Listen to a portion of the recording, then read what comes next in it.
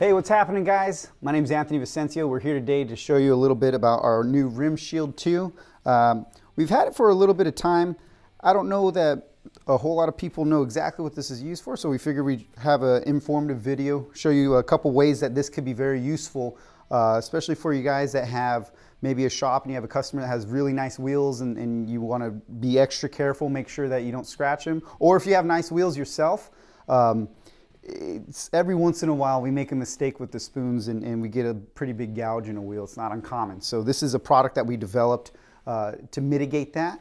It's a pretty flexible proprietary material, so it's not gonna shatter or anything when you put your spoons to it. So that's really nice, very durable, easy to use, and there's a couple different applications. So we're gonna go ahead and go over the times when it could be useful and when you would want to use it. Now, when you purchase this, it's going to come in a pair, so you'll get two of these. For right now, I'm going to use one and just go over a full tire change and then show you where it's going to be very useful when I would use this.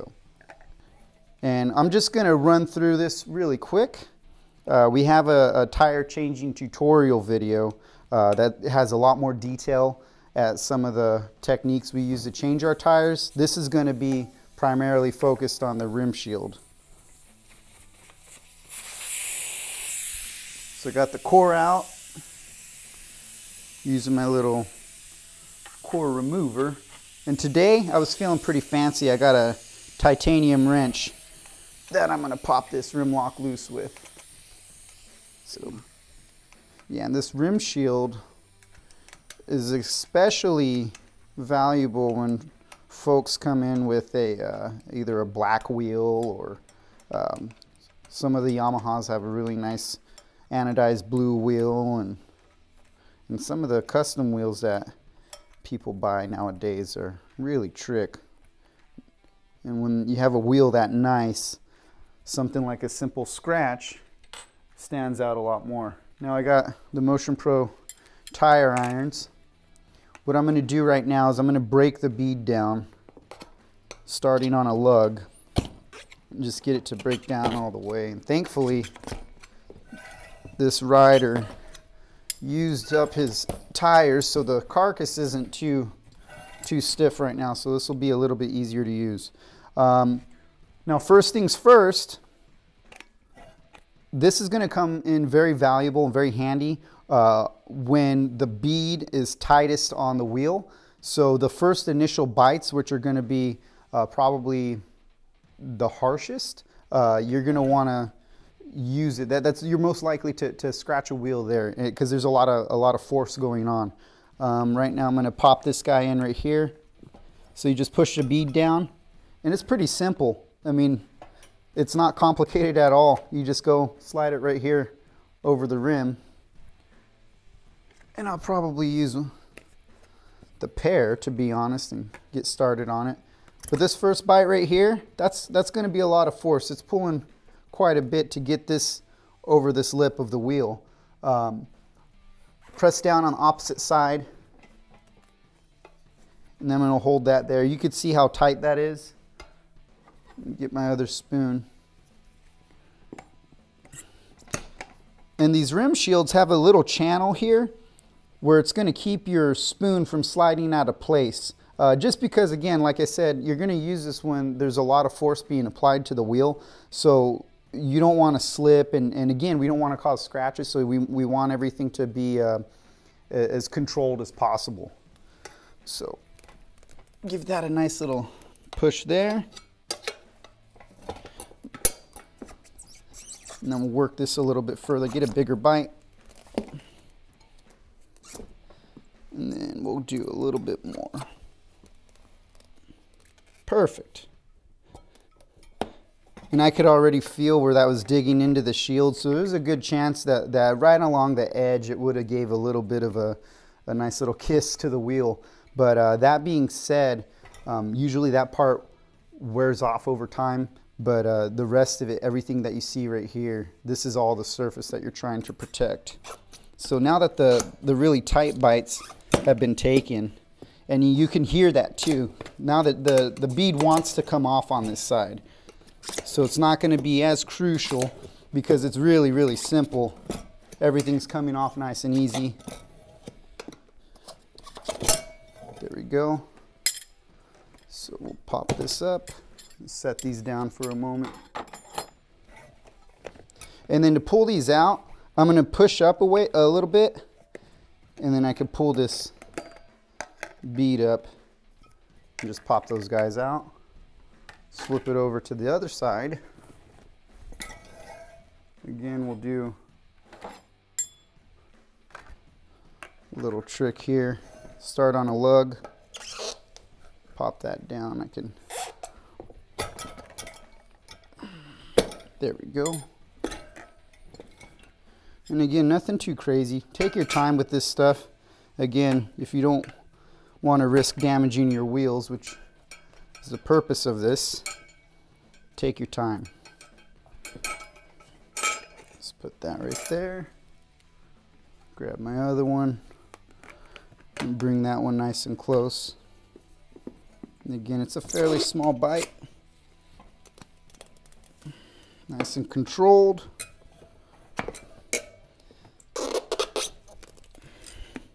Beautiful. And it's pretty loose now. So we'll go the rest of the way.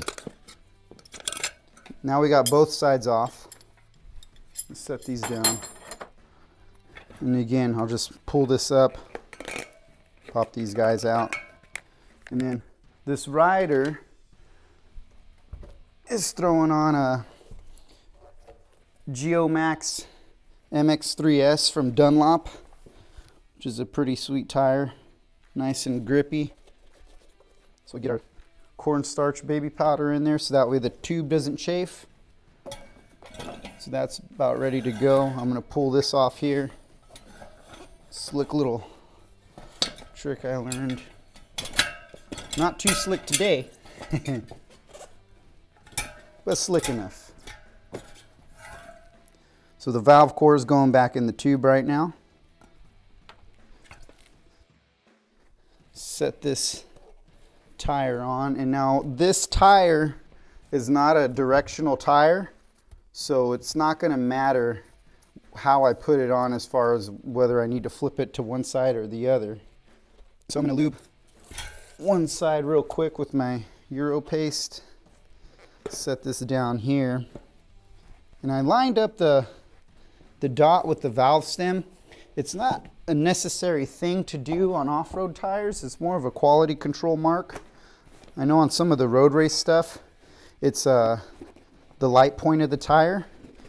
But to be honest, you do a couple feet in the mud, and once you start getting stuff caked on your wheels, it's not going to make a whole big a difference, and then the speed isn't as high. Sometimes in the off-road applications you run into that. Not so much in motocross though. Alrighty, so now we got the little nut for the Schrader valve. I'm going to start in on putting the first bead on. And again, the key with all this stuff, we've got to take our time today. Make sure we don't scratch this wheel. That's all nice and clear. Okay.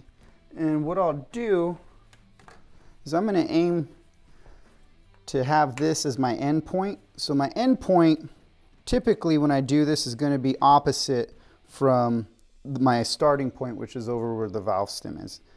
So I'm going to put this in here ahead of time, just like that, because that's where it's going to be tightest. So if you wanted to be extra safe, you could put two there. Whether it's totally necessary, you know what? We'll err on the side of caution today because, again, we're not trying to get any scratches. So these are going to be set here before we get to that point. So I have a big end point here, or a big window what I'm going to aim for, and the likeliness of me ending there, it's going to be a lot easier because I have a bigger target now. So I'll slowly walk this over here. Make sure this is all up. There we go. So this is going to clear on this side. I'm going to go just like that. And then now I want to be careful about removing my spoon, and I don't want to, again, I can't stress this enough in any tire changing video, you don't want to yank it all the way to the end like that. You lose control of your spoon, and then it wants to spit your spoon back out whenever you do that. That's majority of the time you see people get themselves in a situation where they go and scratch their wheel. So you want to avoid that. Don't go crazy with it. It's very slow and controlled like that. You just go 90 degrees right about there, and that's plenty. Then you're going to take a nice little small bite like that, 90 degrees, and just walk it over. It might seem like it's going to pop out, but then take a small bite. So we slide it over there. Money. Now that's popped out. This, I typically wouldn't do this, but since I have this shield here, I can just run that in and not risk scratching the wheel. So again, I'll slide this over, get a little bit better bite. And honestly, you can see how tight this is getting here. So if I wanted to, this is a pretty tight fit. There's not a whole lot left here, so you could imagine how hard or how much I would be scratching this if I didn't have these rim shields here. So I'll throw this guy in there, and we'll just finish her off. So I was able to be pretty rough, and again, there's no chance of me scratching because of these guys. So I would say these are pretty handy. Again, you want to take your time with these. If you're using these, there's no reason to be rushing. Anytime, there's really no reason to be rushing on a tire change. Otherwise, you just get frustrated. So I'll lube this side up. Then, my best friend, my best bud, always features in all my videos, the Bead Buddy right here. This guy's wonderful. There's a whole breakdown of what it does. It's pretty straightforward. Perfect. Now our Bead Buddy's in. And what I'm going to do is show you the most valuable time that this is going to come in handy. It's going to be at my end point. So if you've seen the other instructional video of how to change an off-road tire, we start with the Bead Buddy, we work our way around, and then the Bead Buddy is going to be our end point at the very end. So I'm going to put this next to it where the end point would be, because this is where it's going to get the tightest. The bead's going to be the tightest at this point. So let's go ahead and slide this in, just because once it gets really tight, just like the spoons are, where the spoons become difficult to slide in, the rim shield would become difficult to slide in. So we'll start working our way around.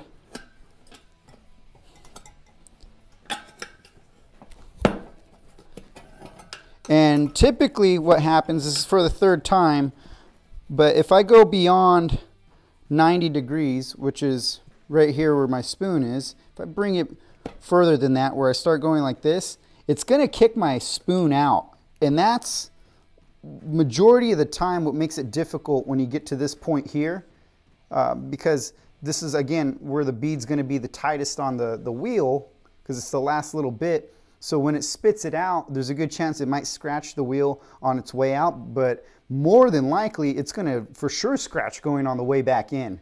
So if you keep it under control, ideally it won't spit it out, and you won't pinch your tube because you're not scooping under the tube and pressing it against the wheel. But a lot of times, even for myself, when I'm changing the tire, if you do enough of these, more than likely at some point it's going to spit out your spoon. So when that is the case, this is where the rim shield is a good insurance. So right here, it's really tight. You can see my spoon, it's still in there, it's all good, and ideally you would get to this point and not have to pull this out. But let's just say you did. So let me pop this forward.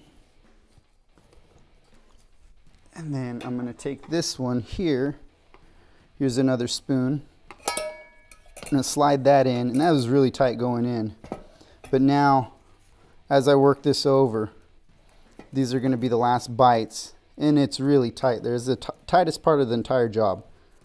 and you just slowly work these. And now we're at 90, so instead of just going and yanking it down, I'm going to slowly work it side to side and be really gentle with it. And there we are. So in a nutshell, there's a few spots where this was very valuable. We took our time with this one, the same way we would take our time with any black set of wheels or a set of wheels that we're really worried about getting any sort of scuffs or scratches. We took our time with it, and we were able to utilize where this came in handy. I was able to slide the spoon in and out. Didn't have to worry about gouging the rim or anything. You can examine it. We're going to have to run this around to get some air in it, but before we do that, I'm going to wipe this down real quick so we could see what we're working with. And as far as any new scratches, which this thing didn't come in with any scratches really to begin with. I mean, then you look at it, it's not worn out. Usually the bead rolls over if you get some sand in here and you get this kind of brushed aluminum stripe all the way around the outer edge. This wheel doesn't even have that yet. I think that was the stock from the factory OEM tire that came off of it. And there's really not that much time on this wheel, but also there's not any scratches on it too, because we used our RimShield and we did a good job. So this guy's almost ready to rock and roll. I'm gonna run this downstairs, get some air in it, and hopefully he enjoys his new tire. So just ran this downstairs and didn't have any pinches, and more importantly, we didn't have any scratches thanks to this guy. So if you're interested in one of these or want any more information, you can always visit your local Motion Pro dealer, or you could visit our website. It's www.motionpro.com, or check out our YouTube channel, which obviously you might be doing right now. And hopefully we'll be releasing some more of these videos, giving you some more insight on some of our products and how they're used. Thanks, guys.